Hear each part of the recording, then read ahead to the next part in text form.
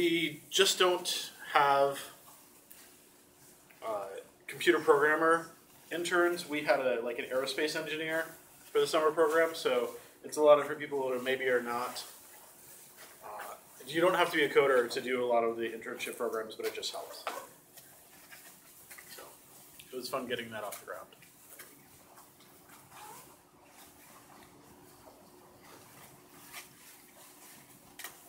There's a pun there. Aerospace, get that off the ground. I did not mean that specific pun, but yes, that's a good one. We did get mad at one of the interns for crashing the drone into the wall. Yeah, was that an aerospace engineer? Nope. I was a computer programmer not setting bounds correctly.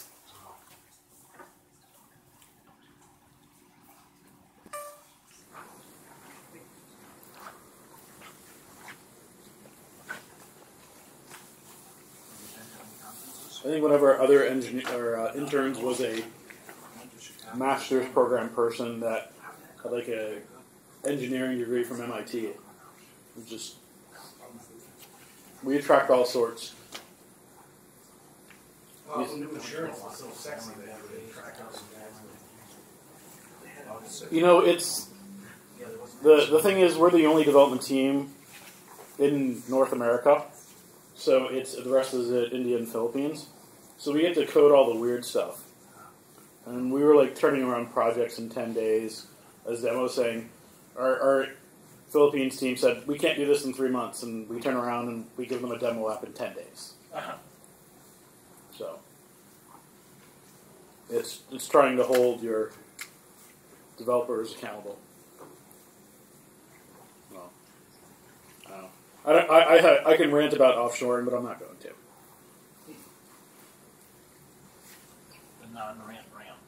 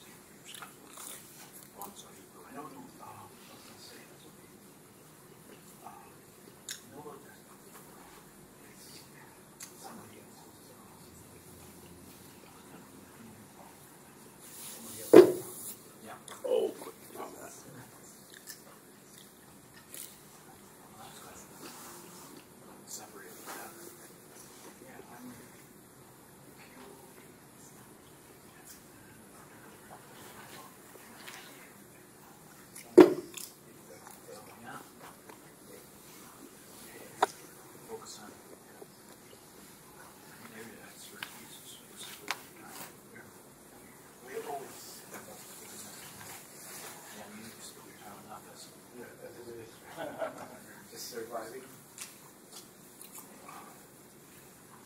We have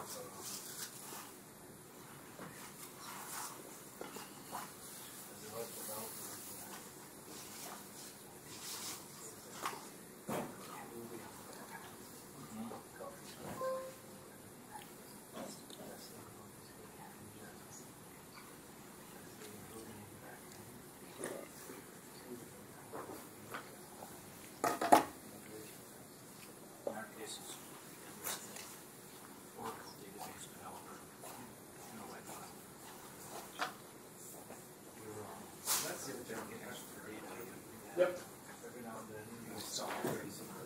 Yep. So you just finished doing a renovation of Building 200, so actually this all. Yeah, that was in Oracle. I think we were given like 1,500 or 15,000 square feet for the Unibus.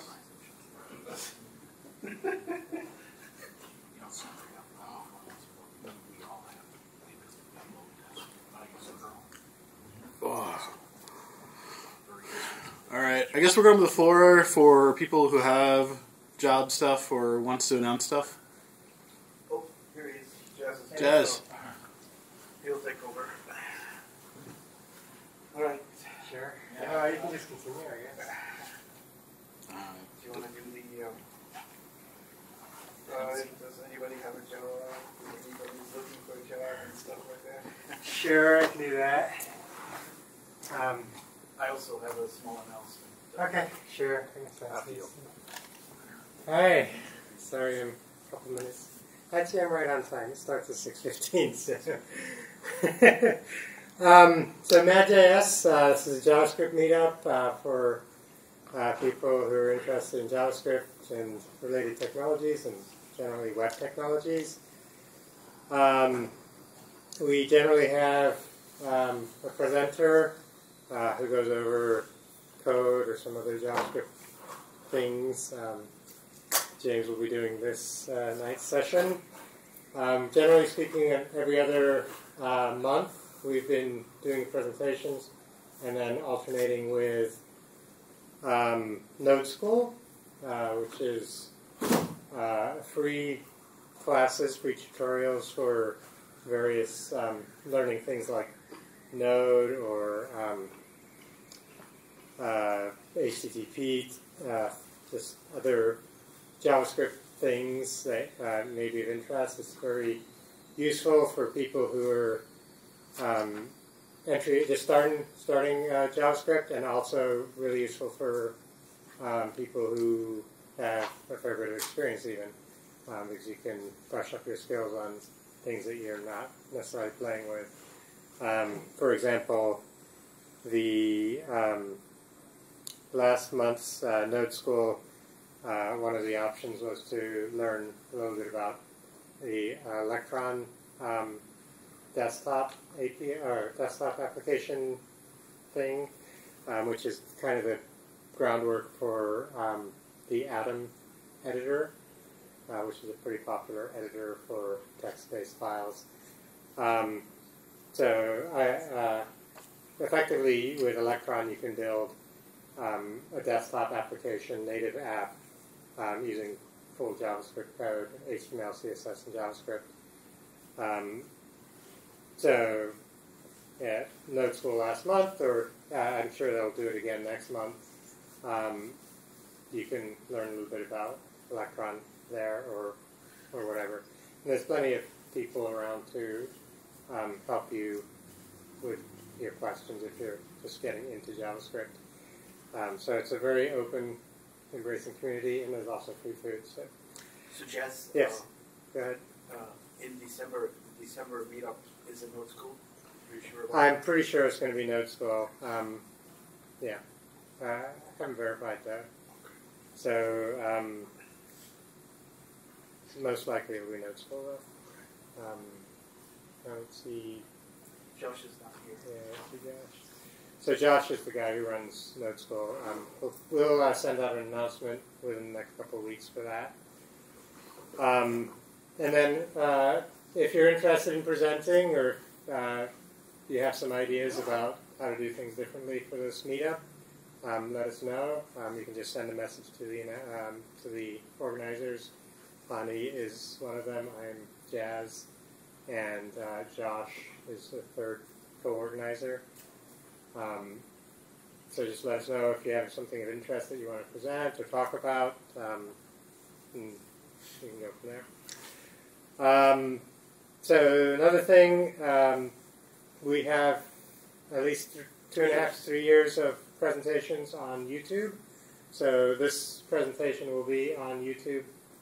If you go to YouTube and just search for MadJS, or go to our go to Meetup and look for links. There's going to be links to the YouTube channel.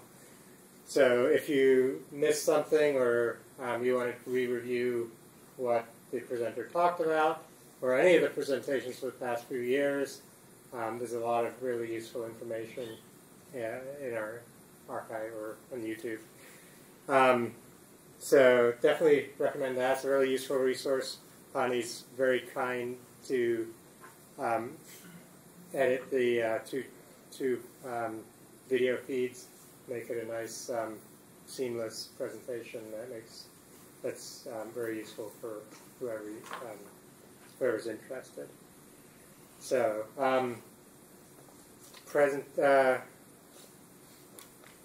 we were going to go through announcements, but before I do that, I'm just going to pass around some O'Reilly books. These are left over from last couple months ago. So they're free if you're interested. If not, just pass them around, and if you are, just take it.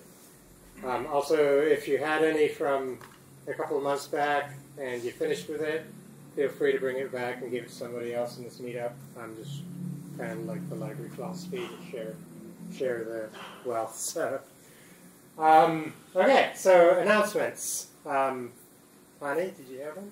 I had a kind of annoying announcement for everybody, but bear with me. So we've been doing the videos for the past 3 years, and this past summer I pulled a muscle in this area. So it turns out the human hand is so wonderful. There are no muscles here. Most of the muscles are in this area, and we have pulleys. It's a pulley system. So I busted a muscle around this area, and now I have to wear these guys. Some people call it tennis elbow. So I've been trying to reduce the amount of mousing around. So I'm a programmer like most of you. So the short of it is that I need some help with a video, and I'm trying to see if we can get somebody else to help out at the beginning, and maybe we can go through, how I do it, training, or maybe I can write a documentation on how we've been doing it. So, and then hopefully maybe somebody can take over. My right hand has had 3 surgeries so far. I've had a cyst surgery, trigger finger surgery. So I've been trying to reduce the amount of time I'm on the mouse. I'm trying to leave the amount of time on the mouse for, earning a living, making money as a programmer. So if there's anybody who is willing, or maybe a group of people, so we have 12 presentation a year. Yeah. So if Actually 6 if you... 6, yeah. If you count Note School, right. We don't do video editing with Note School. So please, if you're interested in helping out, and eventually I would love to hand it over to somebody. And this tripod is my wife's tripod, so it's spoken for. I can't give it away, but I'm definitely gonna give away the this tiny tripod, the old phone that we've been using, and definitely I'll probably find a way of procuring an old Nexus 7 that we can use. This is my own personal Nexus 7, but we could definitely get some money to get a Nexus 7 for MadJS. And I do have another tripod.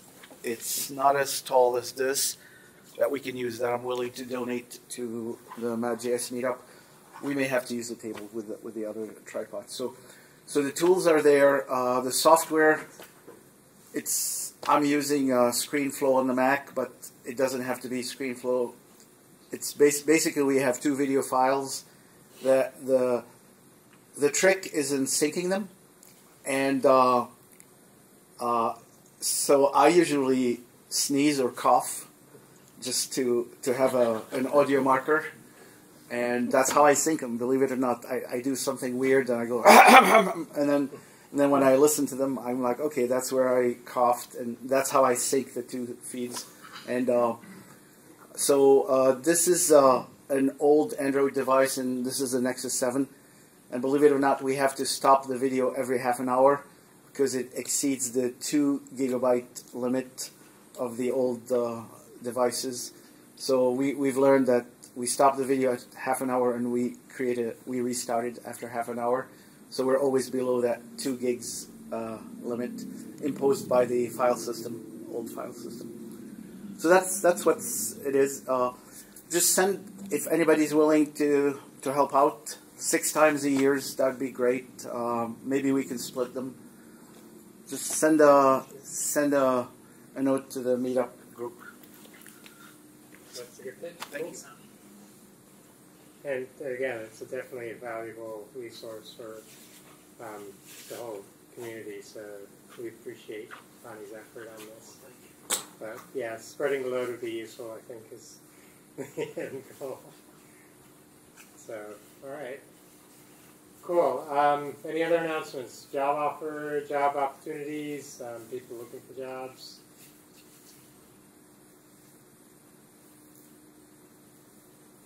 No? Is that it? Alright, then we'll go ahead and go right into the presentation. Half an hour and then we'll stop. Sure. Video restarted. Definitely, you can do it. All right, the mandatory cough. Hi, my name is James Krot, if you can't tell from my GitHub account. I've been a programmer for probably about 15 years now and specializing in JavaScript for about 12 of it.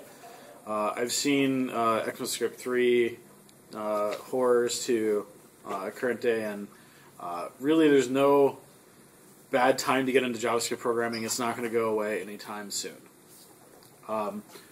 So I wanted to talk about performance. This is kind of a mashup of 2 previous presentations I've done, so if it's a little weird, I apologize for that. This is in my GitHub repo. You can just go to github/jkrot and you'll be able to find it. I use a lot of weird specialized tools and weird environment setup that may not be familiar to most of you. I have an Angular simple start which just has instructions of how I set up my environment in case something looks weird for you. Alright, so a lot of people, when they say application performance problems, you know, half the time I've been brought in to consult on things, it's not actually a JavaScript problem. It's people doing weird CSS animations that are making their single-page site or application look really shitty.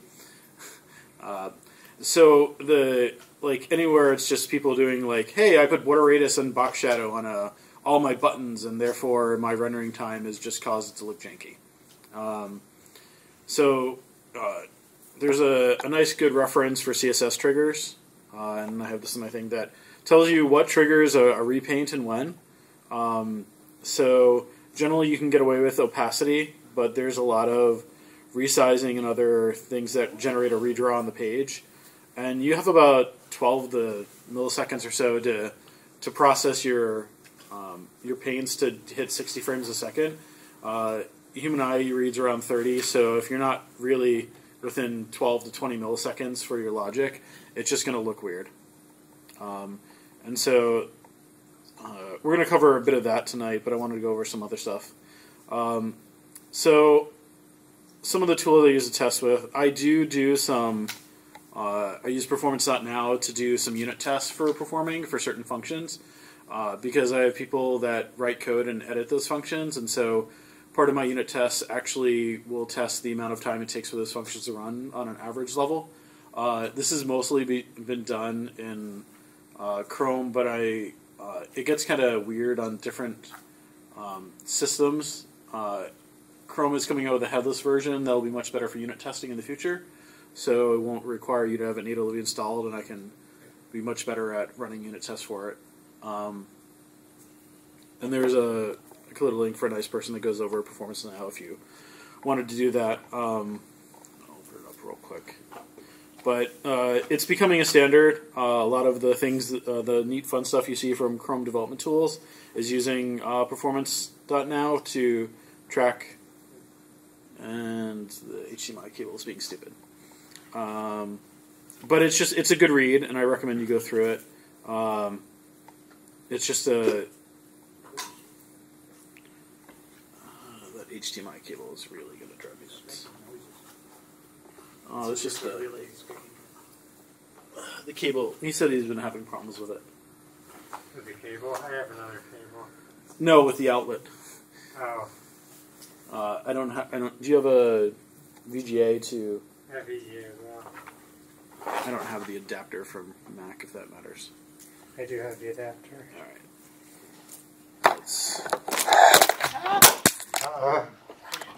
This is just not going well at all. Alright. Which one do you want, HDMI or VGA? VGA. We'll put it in. Do you have the Mac adapter for it? No, I don't.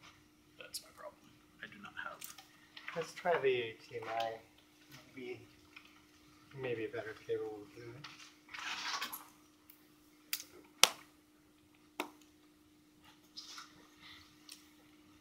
Does someone have a Mac to VGA adapter with them? Mac to VGA? Yay! Oh, that works too. Thank you. Yeah, he said the port's been coming out in the wall. So. Oh, okay. Is my cable there? Oh, here. Okay. I might have to scoot up. I can sit on the floor if I really have to.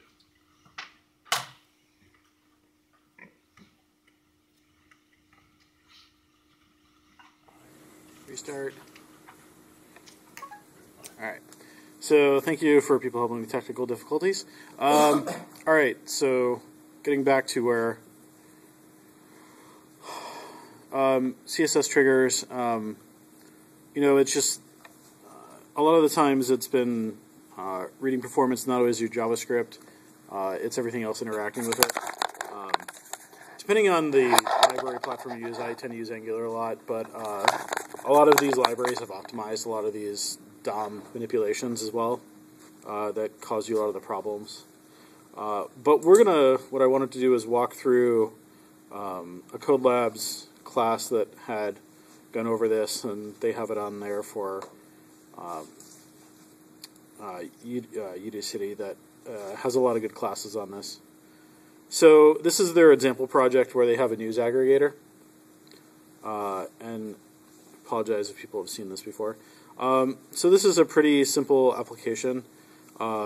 It's doing a lot of its DOM manipulation via normal query selectors.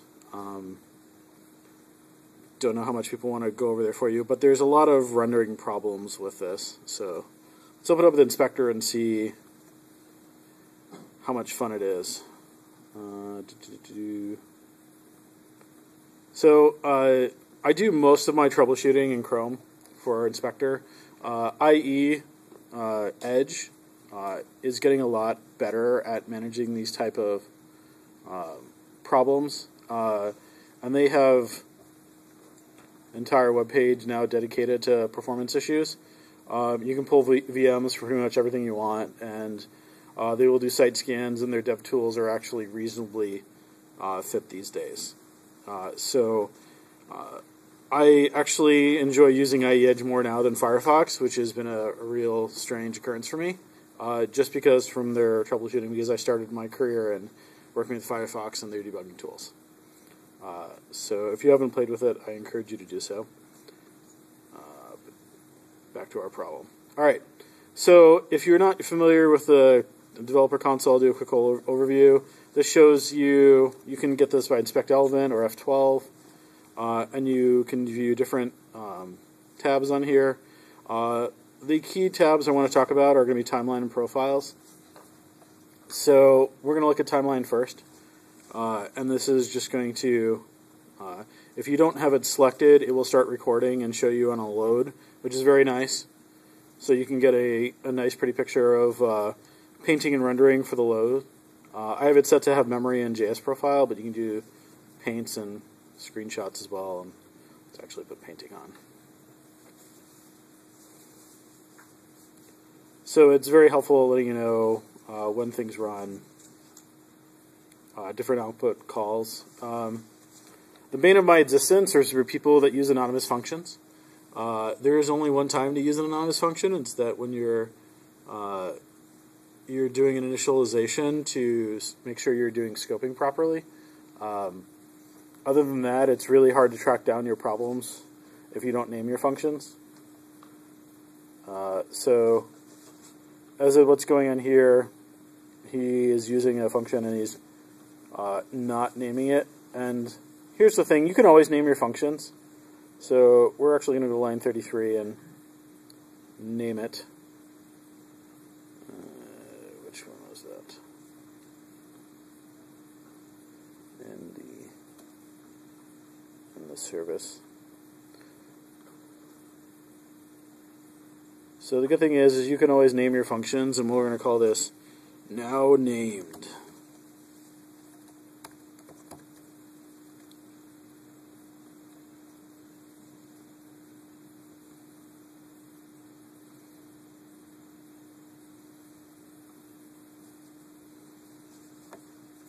And so so some of the functions that we're having a problem with are now named. So you can do this everywhere, and it's really helpful for troubleshooting other people's code, because a lot of the times when I've worked with a lot of different libraries, they don't name their functions, and it's really helpful for digging down and logging out different heap tags if you just go through and start naming their functions to try to get a better idea. Because if it's like, I have 5 anonymous functions that are taking up all this time, and I have no idea what's going on. But it's really good about clicking through, so you can always click through, click at the lines to see which functions are being called. It's also really helpful seeing a summary of what's taking so long, so most of this is rendering. You can go through your years and keep digging into your activities, see what functions are taking the longest, and break down farther into it. If you're doing snapshots, you can also compare via snapshots, but we'll get to that in a second. So this is a lot of information, and it seems a little daunting, but the best way to describe it is if you're getting down to the bottom of the page on this, something has gone horribly wrong in your application. And that is main for your rendering.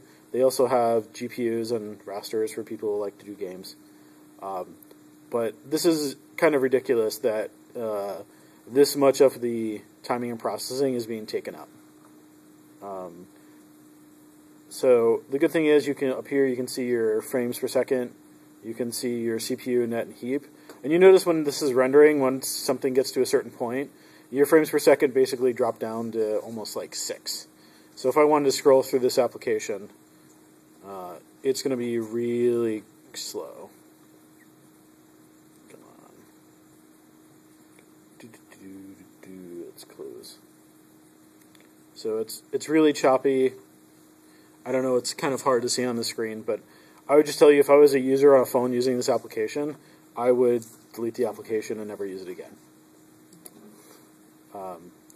So the good thing is about your network timeline, you can see like, hey, I want to see what's taking so long on a render.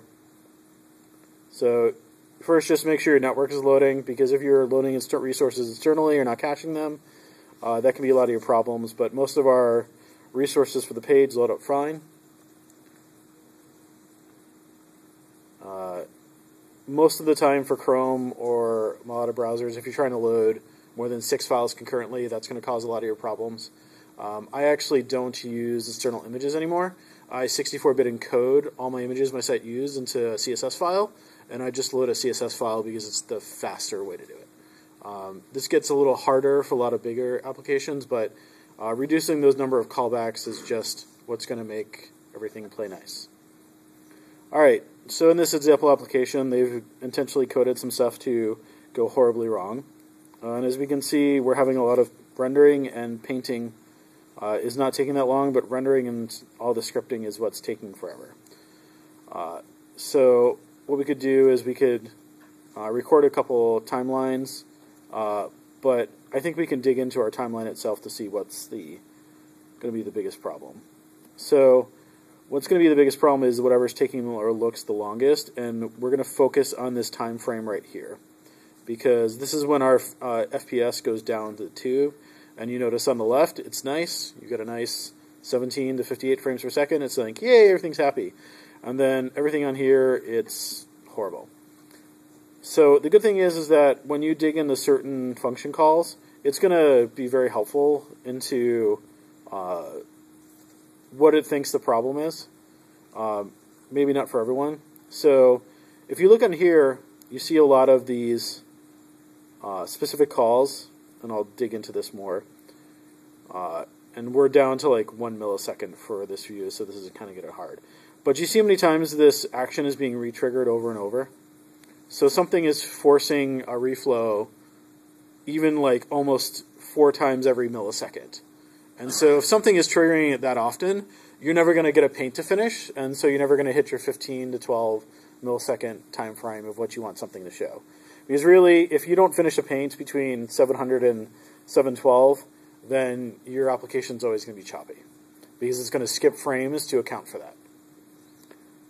So all these refiles, and then you can click on these function calls, and it's giving you the nice warning and gives you the Chrome Developer Tools information about that. But it takes us right to the function that we're having problems with, and it denotes your time of how long things took. So this is the most important thing I find, is that, sure, I can log performance metrics for unit tests and other stuff, but this digs down to tell me how long things are taking. And so what's taking the longest is this height call. And this function itself is really non-performant. But this height calculation is really what's destroying everything. So I think what we're going to do is we're going to not color calculate these stories, and we'll just remove this function and see how bad it is compared to everything else. And so what I'm going to do is, instead of calling this, I'm just going to comment it out. Save. Oh, why are you hating me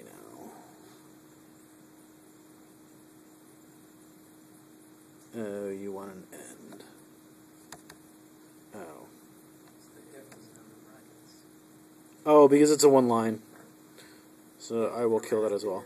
And you can do this coding directly from the browser, and it'll rerun it. It's kind of a little iffy on that for watching that stack trace. Or you can just go in your application. What line is that? That's line 88. So I can go in my app, line 88. And comment out these two things. And then refresh. So let's get this to, sorry, it looks stupid.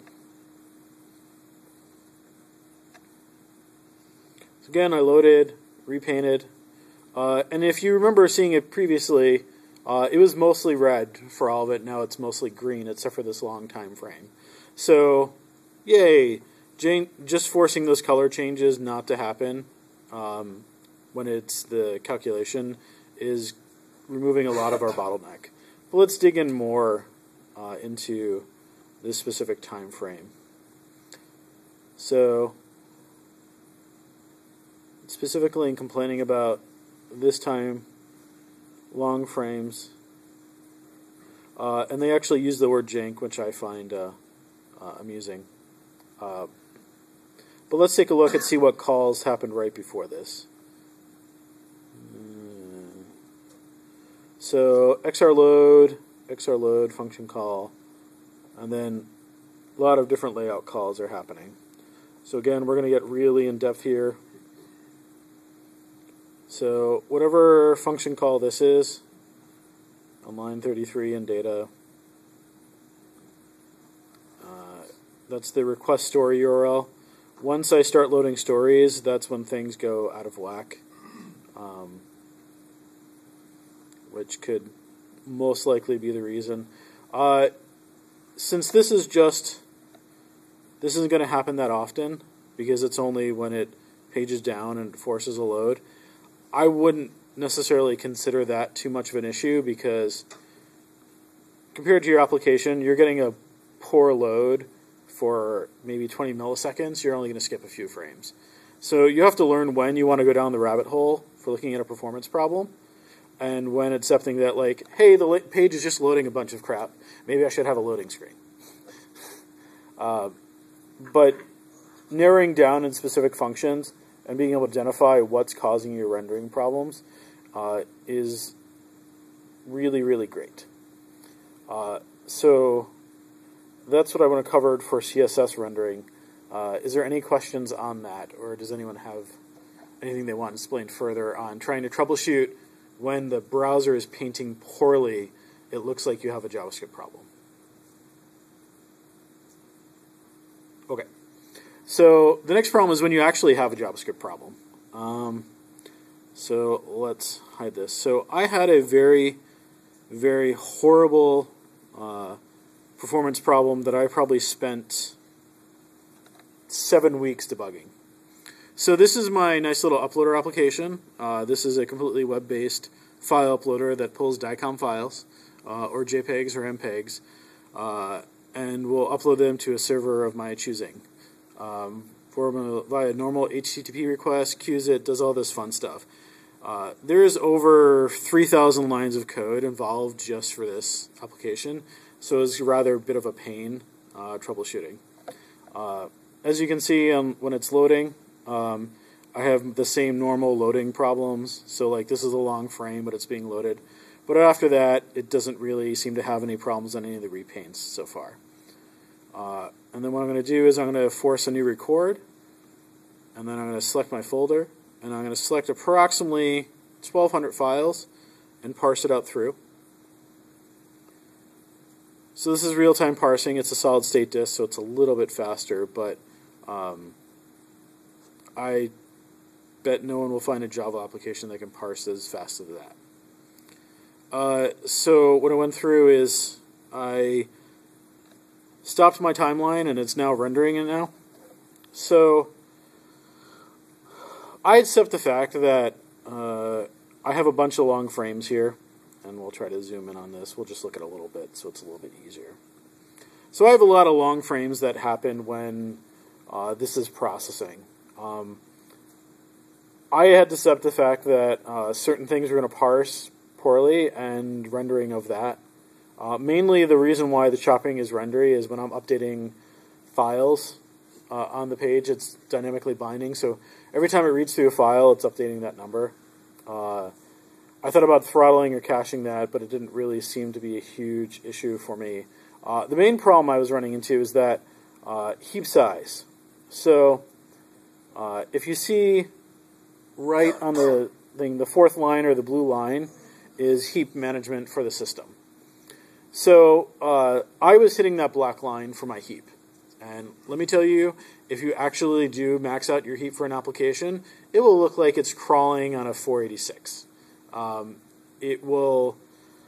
It was taking. You saw it load 1,700 files. I was having it crash heap around 1,100, and then it would crawl. It would take like 5 seconds for the first 1,000, like 45 seconds for the last 700 to load, because it was waiting for the memory cleanup to actually let things be put back in the heap. This is not necessarily a Chrome limitation or an Edge limitation. This is strictly, oh my god, I was putting so many different files into the heap, let's see what's going on. So I learned a few things. So previously I was using Gulp as my build tool, and when my page was processing, I was using a heap snapshot tool to dump a snapshot every 2 seconds to see where my heap problems were going, because the timeline is not necessarily really great about looking at heap management. This is really good if you're doing performance, rendering, memory, even CPU, but this is very poor for judging heap allocations. The only really good way to do heap allocations is to hit snapshot. And it's really inconsistent, because let's say you're trying to replicate this 10 seconds of what it took, and I'm trying to take as many snapshots as it can. It can take like 2. So I'm not really getting a good performance look at where my heap state is and how things are comparing through it. So I was using, because my backend is Node, I was able to use a Node heap dump to have it dump down what it was doing like every 2 seconds, so I'd have a consistent view of what was going on. And then the good thing is it was dumping in a snapshot profile, so you can actually load snapshots you take externally and then compare them in here. So you can have an external tool, take 5 snapshots, load the 5. You don't have to take it from Google Chrome if it supports it, which was really helpful. But when I was taking my snapshots, and I'll take one now, and what I would do is I would take 2 snapshots, and then you can select the two. So I can say I want to compare comparison, and I want to select against snapshot 2. And you see there's no difference here, but if I can take a snapshot at a good state, so I can again compare against snapshot 3. This is without stuff loaded in memory. It will show you all the differences of everything loaded in your snapshot before it loads. However, this caused me another problem that's not really well documented. So garbage collection. My problem was garbage collection wasn't managing things correctly, and every time I took a heap snapshot, I never saw the problem. Can anyone guess why you don't see a problem when it takes a heap snapshot? Garbage collection first? Yes, it forces a garbage collection first before it finishes taking the snapshot. So you can never really see what's not being garbage collected. So I had to write some of my own memory dumps to force it not to do a garbage collection before it took a heap snapshot in my own build. And so the good thing of that is that third-party snapshot taker and Node was letting me see stuff before it was actually cleaned up by the browser, which was disguising the problem. Fundamentally, my problem came down to, if you think about it, when everyone, this is a very simple JavaScript thing, but when you make a string in JavaScript, it doesn't destroy the other strings. So if you have temp plus temp equals to itself plus another string, it just keeps making these string objects into different things, and you get over and over and over. And so I have, if someone can see this, I have almost 26 megs devoted just to string functions. Different things running on different lines, but none of these are really huge. I mean, this one's a little bit, but just the sheer number of its processing and going through string functions was the garbage collector couldn't keep up, because I was reading, when I'm reading files, I read the first like 1.5K of it, and then I discard the read afterwards. So file reader does not like that, because file reader for JavaScript intends you to read the entire file. So again, since file reader was returning a string as a byte array, and I was ingesting that byte array string and parsing it, it was creating strings of the entire object as I was going through it. So what I found is that when I set things to be strings, it was maintaining the byte stream of the entire file for way too long. So what I ended up doing is that object properties are a little bit different. You can set an object property of .string or whatever, and you can have a string be part of an object, and you can force a deletion on those. You cannot force a deletion on strings. So what I was doing is setting up these properties to an object, and as I was going through and done processing them, I was deleting the object properties as I was going through. Because I was normally garbage collection would pick up on this fine, but forcing the delete told garbage collection, hey, I really want you to delete these. Even though this function is not done running yet, and I'm in a loop, I'm halfway through this loop, and I want you to delete these already because I'm done processing them. So that was a very fun learning experience. Hopefully no one ever has to go through that, but it's really hard to troubleshoot, because whether I was looking at it from here, all I would see was my heap peg and not change for like 30 seconds of it.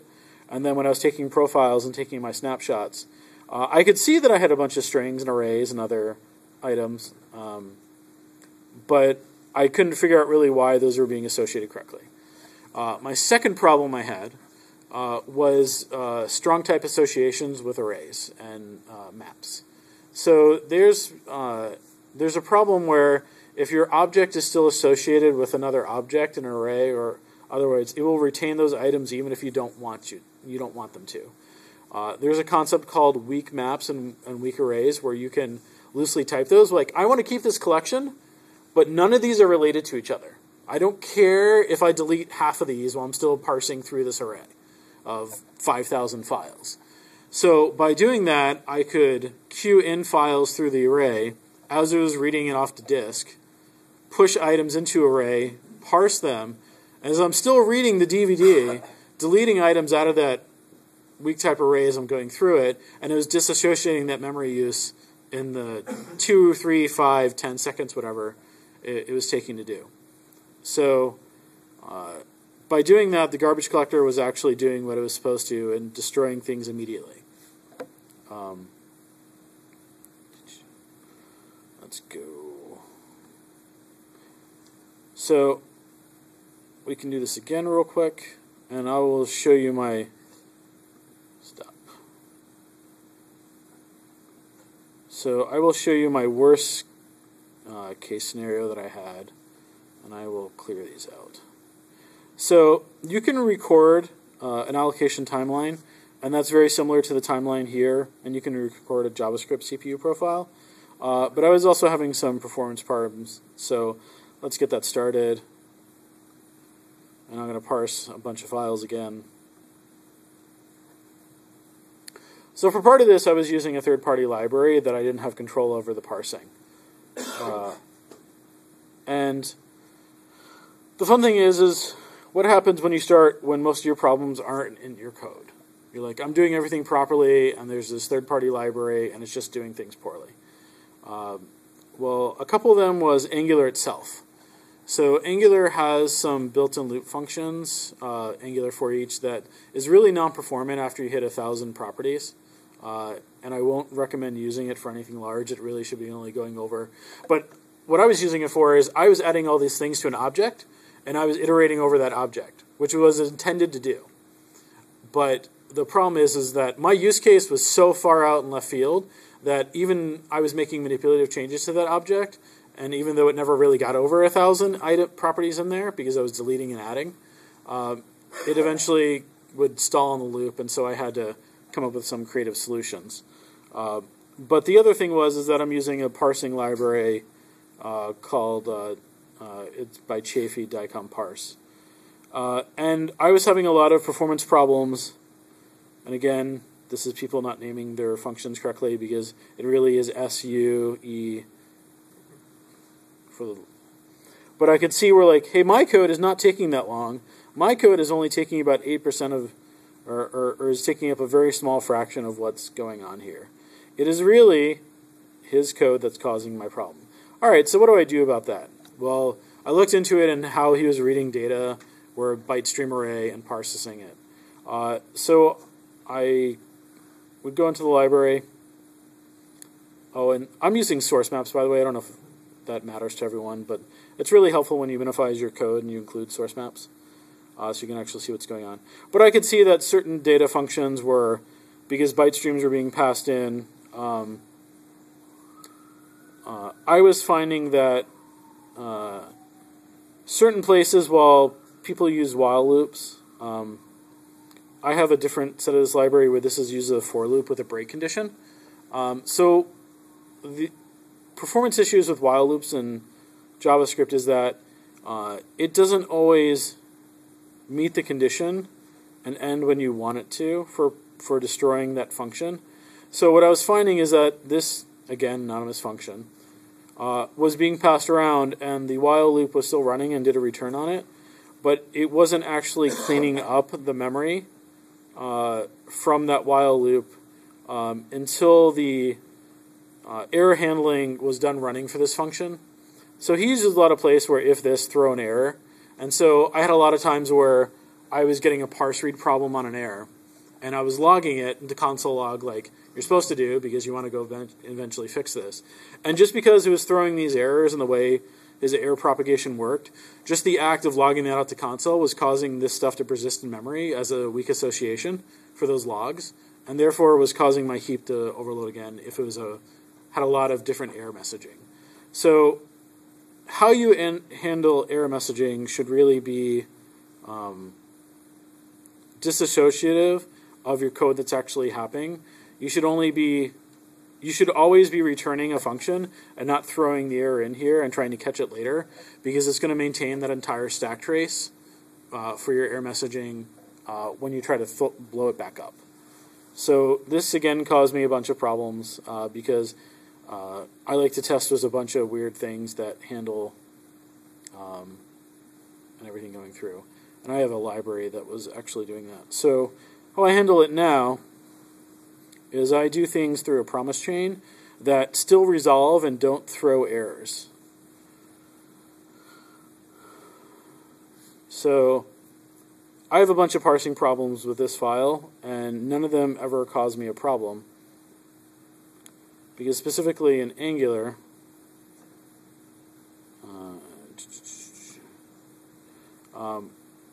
this is a really horribly nasty piece of code. Where is it? So I'm using my for loop to go through and pull the functions out. I'm doing a IAMF. This is the only time this should be used. Is because I'm initializing this anonymous function to scope the data as I'm going through it. Because I want this, everything that's happening inside this function, I want destroyed immediately upon close. Because I want no data persisting after this, because I will throw out the errors into a function that handles later. But I was again having memory persistent problems in here, trying to keep track of different files. But I parse the file, it comes back, it just uses a parse file here, which is using a normal reader. This should look very common to people if you've ever done file reading properties. You're putting it into an array, you're reading, you're pushing it out, you're pushing it back. And then I was setting a bunch of strings for the object. Do I need to stop and restart? Beeped at me.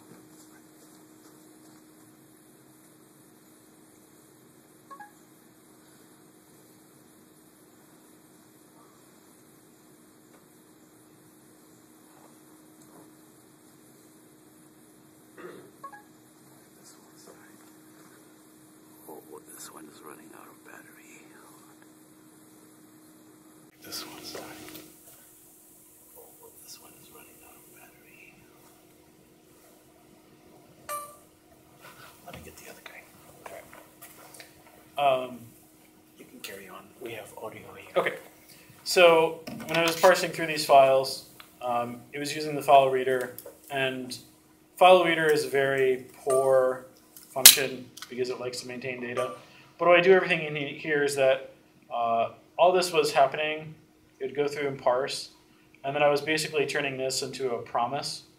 So I'm resolving my promise here, and then catching anything that's failing in a parse failure. So the only times that data would be persisted for a parse failure is if I caught the actual failure all the way up into my promise chain, and then it would handle it appropriately.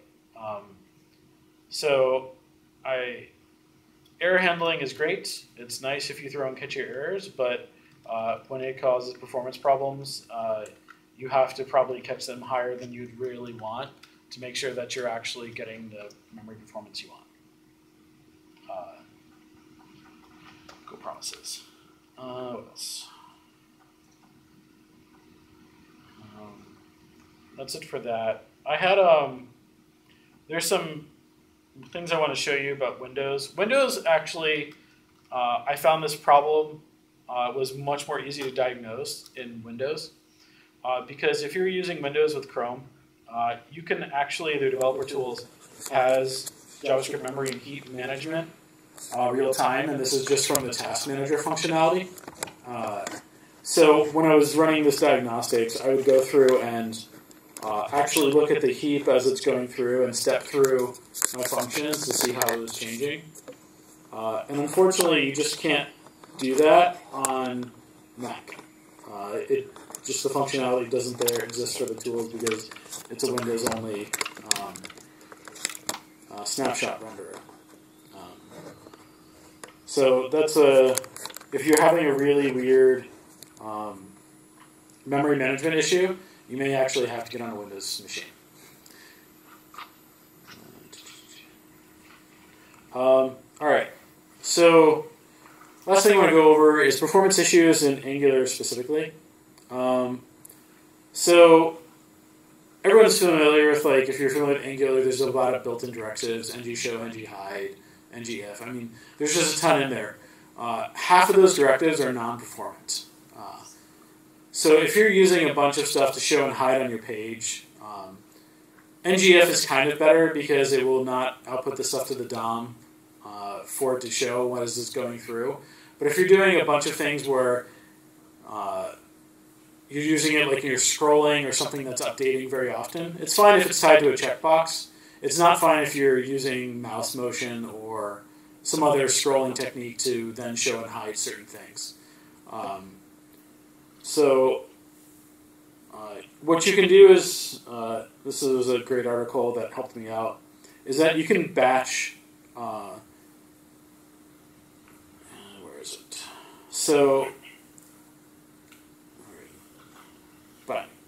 So you can batch your own stuff in your own digest cycle in Angular, and I made my own ng show function, and it would only batch and show those every 1,000 milliseconds. So to the user, it was a slight delay when it's checking those pollings, because those digests only ran a timeout every 1 second.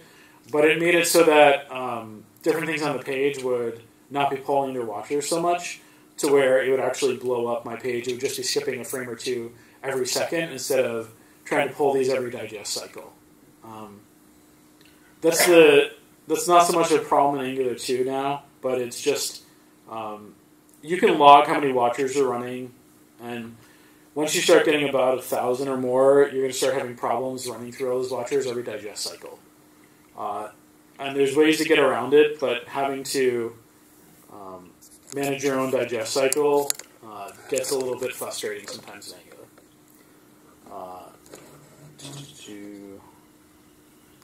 Where is that? And that was part of my problem I had on the other page. So let's go. Does anyone have any questions so far? I know this is really high level, so and I'm so deep into it, it's really advanced. So if you have specific questions, I can hit things that you guys aren't understanding. Okay.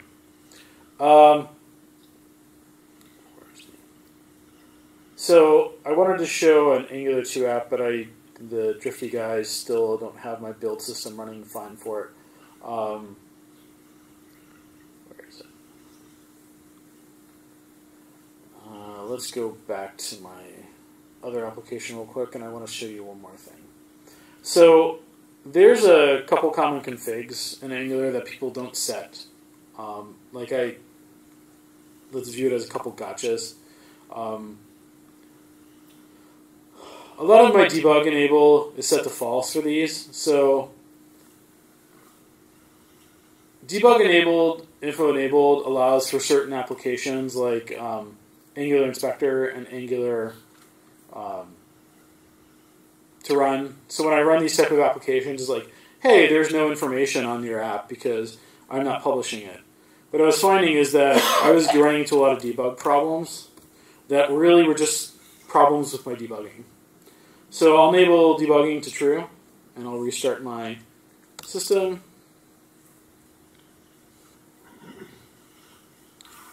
Yes, don't make functions within a loop unless you absolutely have to. And so now when I load up, my debugging shows up and everything in there. And what I was running into is that these type of tools are published from Angular to make it so that you can easily go through a GUI, and a lot of your editors have by default to look at, like, hey, I want to look at what's going on in my scope variables and see performance problems, and it's great.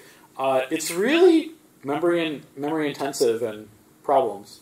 So let's do a quick timeline with this open. Parse files again.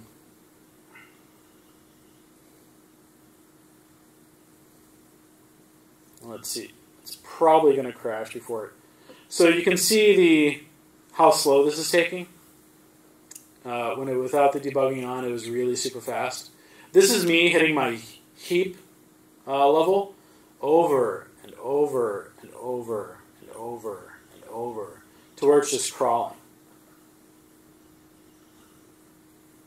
And I'll stop that because it's just going to It's just going to keep going forever.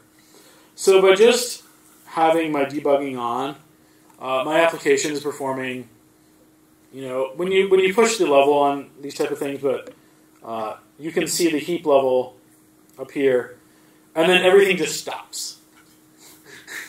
That's how you know you've hit your heap size in Angular and in Chrome, is because everything just stops. And it doesn't tell you why.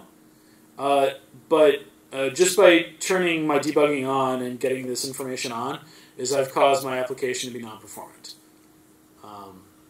So, if that's the biggest word of wisdom I provide you, is that for the love of God, turn your debugging information off when you're building a production application. Cool? Alright. That's it, unless anyone has any questions. Yes? Could you go back to what you were saying? If you're looping through something, you want to push the errors out somewhere else, so you're not... Sure. Just, can you speak a little more about that? I kind of got it, but not totally. So do you understand the concept of promises? Yes. Okay. So the normal throw and catch mechanism for throwing errors in JavaScript does not play well with promises. Because promises are meant to handle the error catching in its catch function.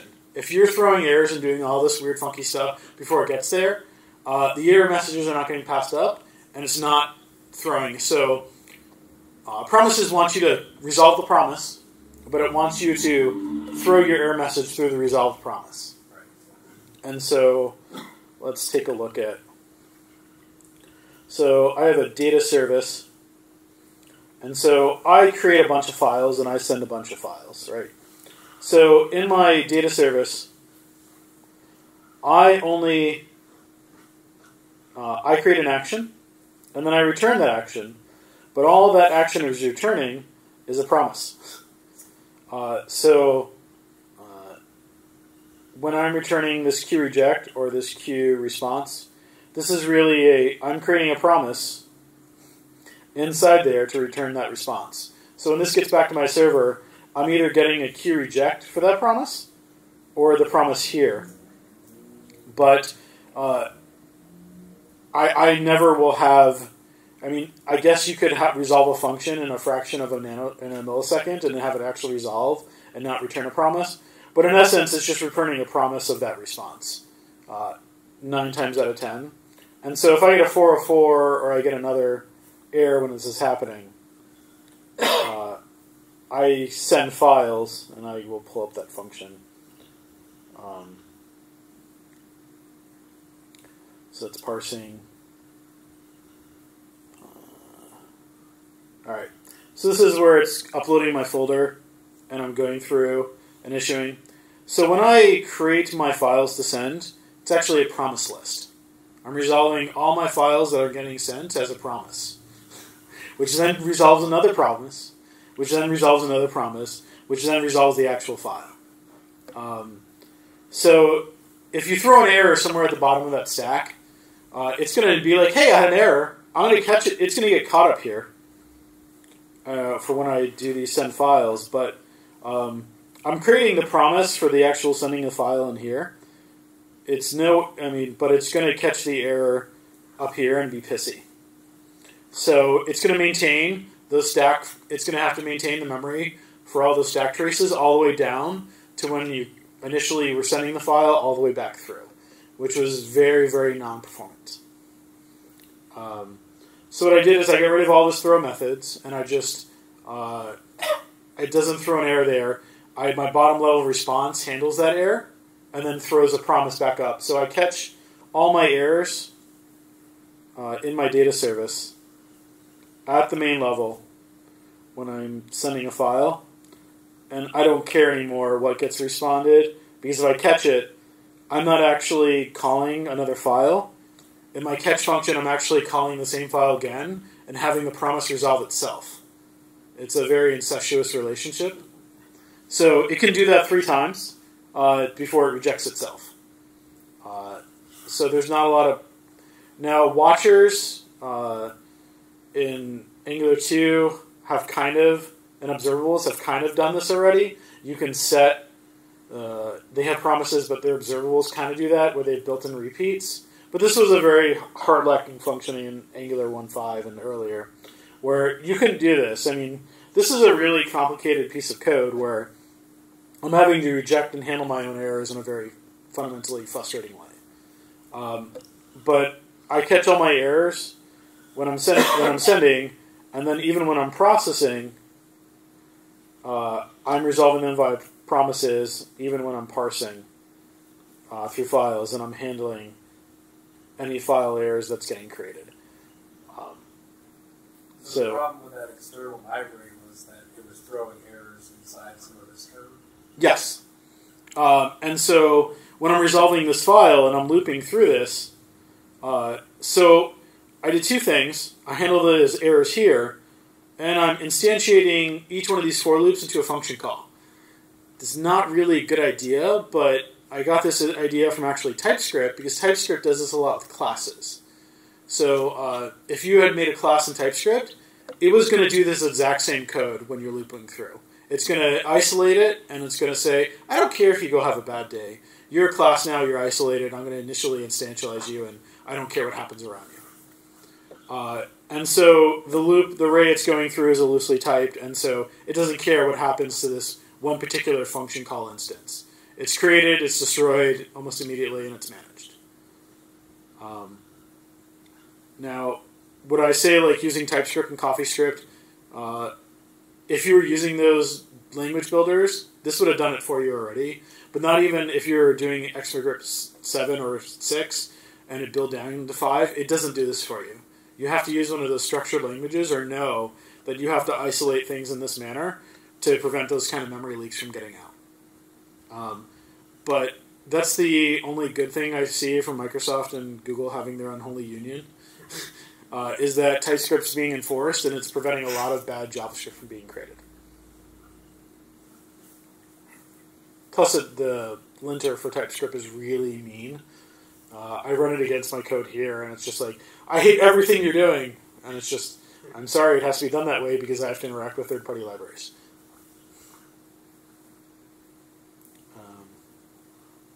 Does that answer your question? Yeah. I wish I could post this code, but most of this code is under NDA for not being posted publicly online. But I'm keeping parts of it short enough that you really can't tell what's going on. Anything else?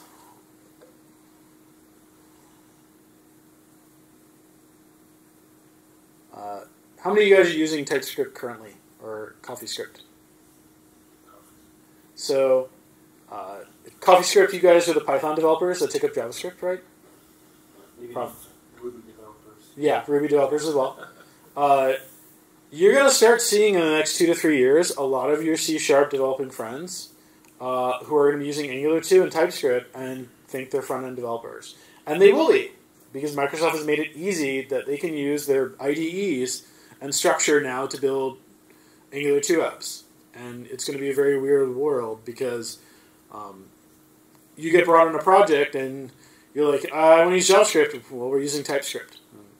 Like, what's TypeScript? And then it's just one of those things that you're going to have to learn. And then you're going to have groups that are going to be like, we're just using ECMAScript 6 or 7.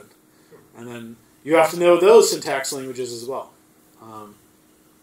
The good thing is that all the JavaScript and TypeScript is basically the same. You can just throw JavaScript into TypeScript files and it doesn't care. But you're going to start seeing classes, you're going to start seeing all this functionality. That's going to stop a lot of bad JavaScript from being written. That's all TypeScript is there for. It's for those C# developers that want to be front-end developers, but they don't have the skill set, so they have this mishmash of stuff that they know. TypeScript looks a lot like C#, and it's really helpful and easy for them to use.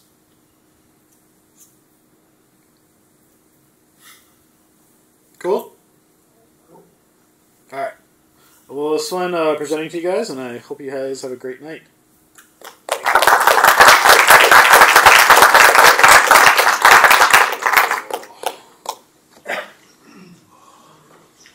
Make it sure.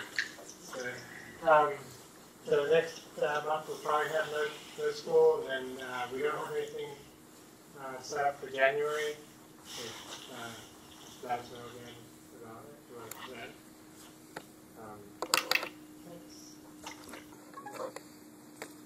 This is yours, right? Yes.